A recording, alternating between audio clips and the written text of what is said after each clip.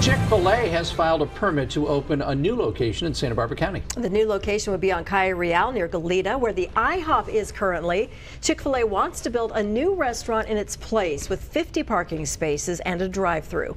The Planning Commission must approve the project. That could take months.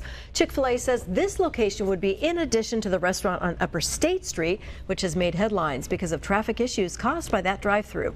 Earlier this month, the city of Santa Barbara told the company it had until June to fix those traffic problems, or it could be declared a nuisance.